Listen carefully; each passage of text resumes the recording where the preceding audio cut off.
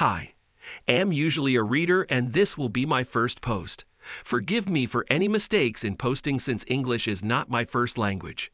Anyway, here it goes. I, 36M, have been with my GF, 32F, for more than a year now. My GIF has a girl best friend for almost 10 years whom they do not admit to me is a lesbian.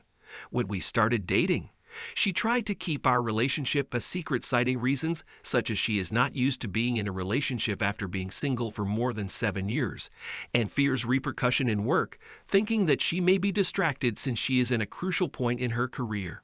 I understood her since we both are doctors in residency training, albeit in different hospitals. I myself is in the same predicament as hers in work, so I tried to understand her as much as I could and give her the benefit of the doubt. Until she got into her senior year in training, which for me was supposed to be a lot more secure than her earlier years. Hence, I kept telling her how it hurts me when she tries to keep me a secret. Her best friend at this point is far away and similarly is in residency training as well. This girl best friend communicates with her way more than I do. She refuses to answer her calls or messages whenever we're together and claims that she does not want a phone to be between us, but she did show the red flags. Her phone always down, secretive, and insists we keep our privacies to ourselves. I myself have been cheated on and divorced before, and it took me almost 10 years not trusting women. When my divorce got finalized, it was the time I decided that I will take the next girl I choose seriously. She is from a respected family of doctors, and her best friend, as I now found out, is a closet lesbian. Nobody knows that there is something happening between them, but people not close to them have suspicions and assumptions. We eventually made our relationship public.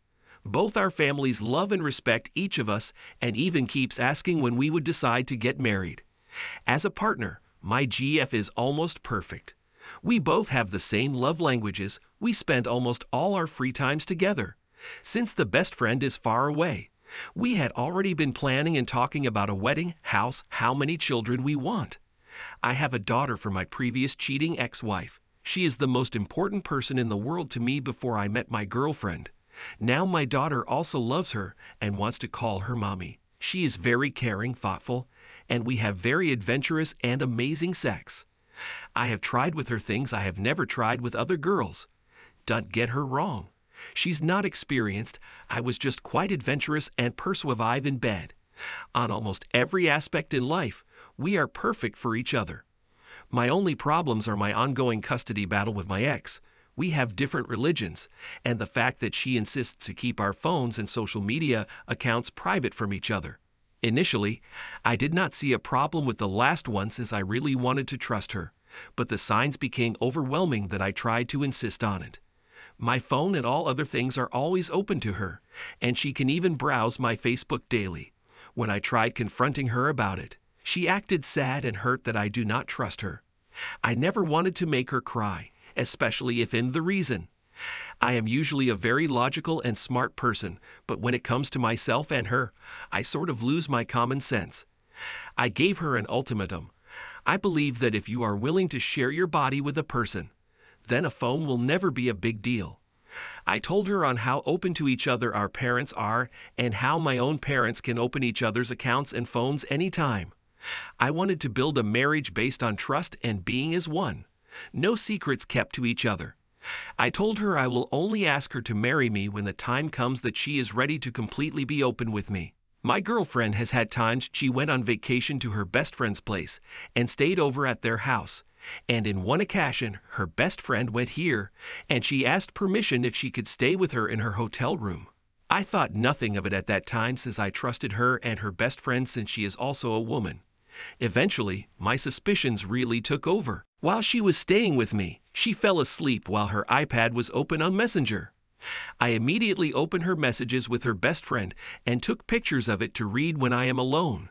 Too bad I did not have more time, but I got enough evidence that there is something going on between them. Many assumptions can be taken from their messages. They could be past lovers, but seeing how third sex is frowned upon in our local area, and she is a Christian girl, they kept their relationship under the guise of being best friends. Or maybe this best friend wanted her. She may have never been with her romantically but strung her along as a close friend.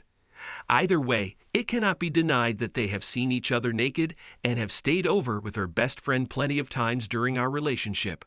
This upcoming March, there is a Taylor Swift concert happening in Singapore, and she asked permission from me to go there with this best friend along with some other colleagues of her best friend. When she asked my permission, she told me that there is a person selling her extra ticket and if I would allow her to go there. I told her I was hurt since she was already planning this before even asking my permission. I just told her to tell me next time, since this is a different country you will be going to, and you will be spending quite a lot considering that we wanted to plan a wedding. I gave my permission and told her next time that I just want to be included in the planning and not be blindsided like this. She apologized and was very thrilled. I even kept reminding her to buy her tickets early as it could get expensive the closer the date gets. On the messages I read, I found that they had been planning this since last year and no mention of other people going but the two of them. The best friend will spend for the Airbnb that they will be staying at. After I scrolled through the messages I found, I no longer know what to do. There is a message as if she was trying to break up with her, but eventually thought of continuing, and the best friend will even be her maid of honor. I personally believe that you can never love two people at the same time, and that cheaters will always be cheaters. I don't know what to do at this point. I love and respect her family, and the same goes with her and my family. I already have the dream engagement ring, which I personally designed to every carat and diamond, and am still paying for in my credit card. I don't know how to tell her or how to proceed. Should I confront her and forgive her, or should I break it up with her? I am quite sentimental myself, and as I said before, this is the first time after 10 years that I allowed myself to fall in love again. But I do not wish to be in another failed marriage. Hope some of you could enlighten me and what I could do. The girl best friend is the trans type who dresses and looks like a man, so those of you who are thinking of a threesome is already ruled out since I do not have an inch of attraction to her best friend. Maybe I just need other people to tell me what I should do since there is no one I could talk this over without possibly destroying her or her family's reputation. Thanks a lot for any advices. Added for context on their messages. One message said after a video call, "I wanted to tell you something, but you already know that," in which my girlfriend responded, "Ah." Another conversation was video call and pictures sent to each other while she was in the bathroom in her undies, and the best friend even joked on how large her breasts were. Hell, she doesn't even do that to me. The rest of the messages involved acting hurt to each other for forgetting to call, and the best friend even says, "I am hurt. I know that sometimes you don't mean it, but I do know sometimes you do mean it. For whatever reason, I still respect them. I just wish sometime you can still think on how I feel. But for some reason I cannot get angry at you, so I just get angry at myself. I just blame myself. Even if I know if I tell this to somebody, they will tell me that it isn't my fault and that I shouldn't get angry at myself." Another read after their attempt on breakup conversation. The best friend said, "The only escape from you is death." My girlfriend guises this conversations to me saying that her best friend has a tendency for depression. One message read, "If I choose to leave and try to not think about you, I do not know how many years it would take for me to be able to listen to a single song. Every occasion will never be the same.